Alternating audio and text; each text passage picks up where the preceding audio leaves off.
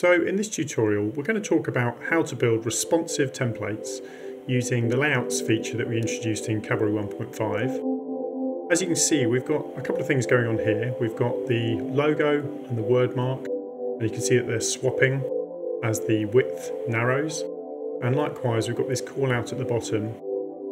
As you can see there, the text is actually resizing dependent on the width, and everything is being constrained to the edges of the composition. So let's just walk through how to set this up from the beginning. So let's start with a fresh scene.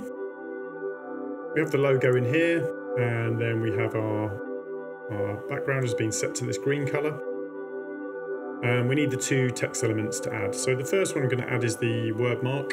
And for that I'm just going to hold Option or Alt and click the text tool. Let's set the font to, we're using a font called Merriweather, and then let's set the colour to black. For the call out itself, let's click the text tool and then click and drag out a text box. And we wanted create responsive layouts. And again, let's go Merriweather. This time let's set to white. So all of our elements are now in the scene. Let's make sure we label our layers. So this is our mark, and this is our call out. And now we need to add the layout itself. So the way we're going to do this is we can click the plus button here. The shortcut for that is Command or Control full stop. And if we search for layout group, we can then double click and that will add one to the group. Now by default, a layout's direction is set to horizontal, which is what we need in this case. And then to add shapes to the layout, all we need to do is drag them in. So I'm going to hold Command or Control to select both of these and then drag them in. And you can see they're now in the layout. Now in this case we've got them the wrong way around. That's very easy, we just need to swap the direction here. As you can see, they're now in the right way. Let's just turn this off for now. Now nothing has actually happened at this point. And that's because layouts start from the centre and work out from there. And what we need to do to force these to the edges of the comp is add a spacer in between. So I can search for spacer, double click, and again I'm going to drag this. If I drag this into the top here, you'll see that both of them get pushed to that side. For this example, we want this into the middle, and this will push them both across. And the reason for this is because by default, the layout's maximum size is connected to the composition's resolution, and therefore these are now being pushed to either side. So the spacer is occupying all the available space outside of the shapes there as well. So that's our first one done, and now as you can see, as we change our resolution, they're moving with it. Right, so let's do something similar to the bottom. So for that, we're going to select our call out, but this time, rather than using the quick add window, we're going to go up to the shelf, and we've got the layout options here. We're going to choose horizontal. Great, so that's now in. And again, as you can see, this is just in the middle, nothing's happening. We need another spacer. So let's add a spacer.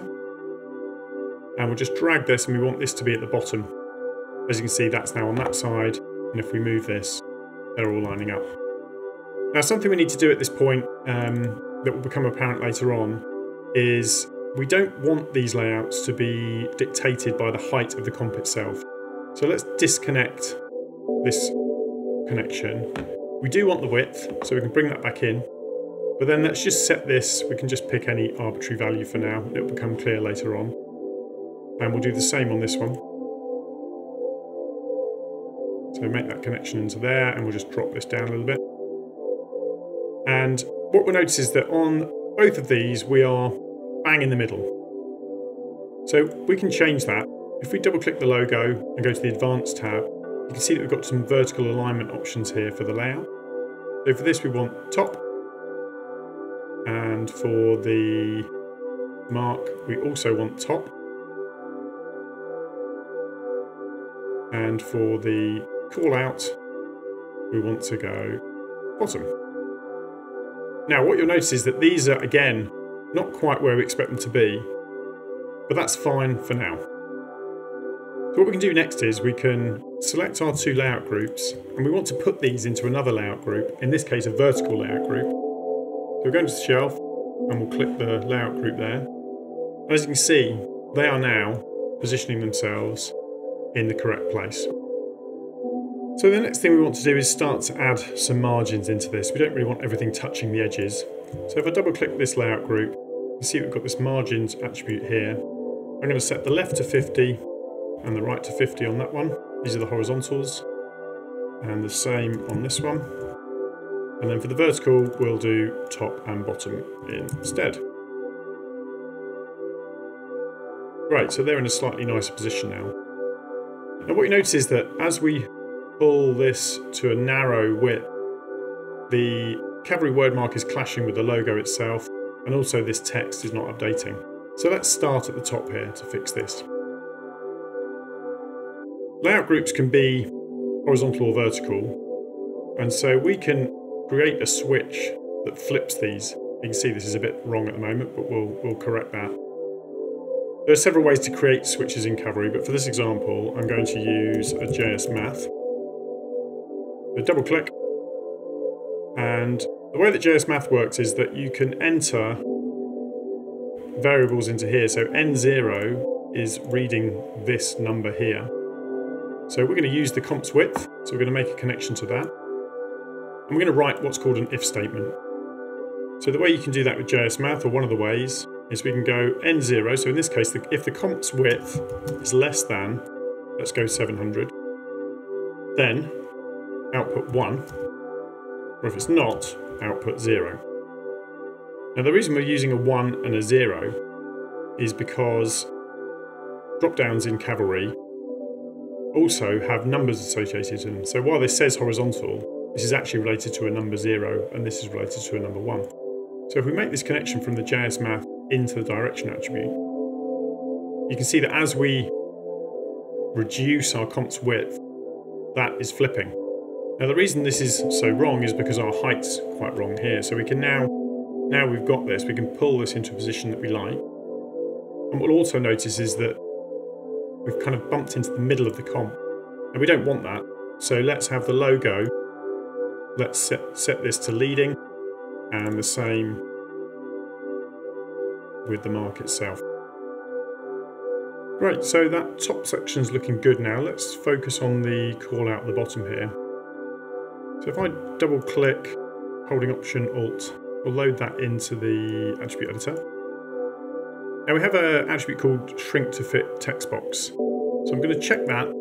I'm actually going to uncheck allow word breaks because I don't want this for this example. Just going to increase the font size a little bit. We can come back and change this. And what we need to do is, as you can see, we've got a text box here. If I select the text shape, you can see this is the text box. And as we change this, the text actually change its font size, it gets scaled.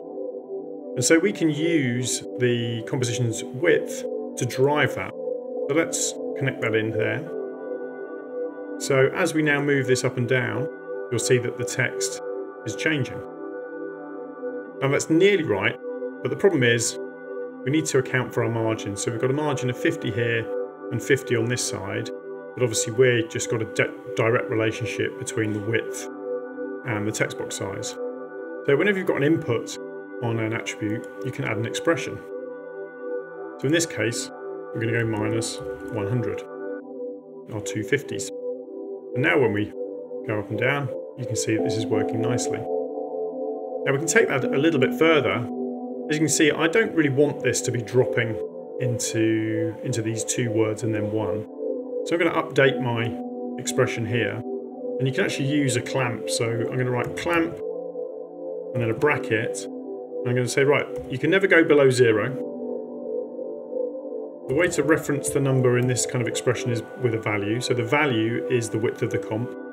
So that's kind of our same expression. We're going to say never go more than 700. And hit return. As you can see, that's now updated. And that will just hold that in place. So it will only really update when we get to there.